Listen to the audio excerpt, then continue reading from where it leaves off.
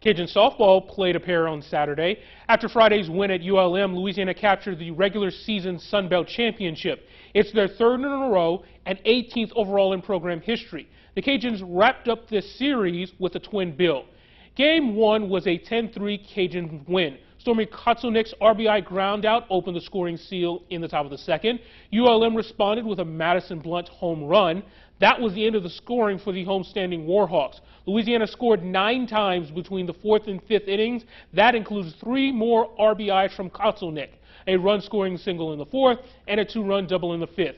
Megan Shorman took up the win for the Cajuns. She went 5 2/3 innings, allowing 3 hits and striking out 8.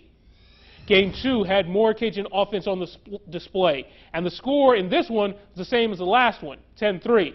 In the top of the 4th, and the Cajuns down 2-1, Kotzelnick and Carly Heath each had a 2-run home run. That was part of a 6-run inning.